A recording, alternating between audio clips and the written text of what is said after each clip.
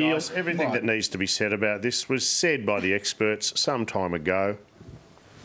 I'm going to break some big news because I am now Mick Malloy, newsbreaker. What are you talking about? I'm about to drop a bomb. I'm about to drop a massive bomb. Can we get the BTG watermark on because all the other news services are going to be running with this? This is not on the rundown. I have this from an impeccable source. I'm not prepared to reveal it, but I have it from an impeccable source.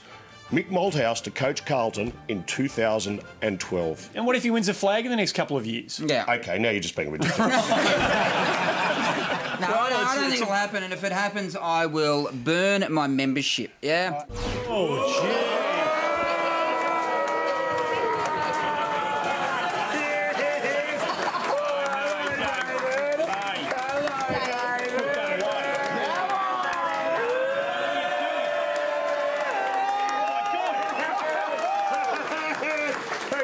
That wasn't supposed to happen.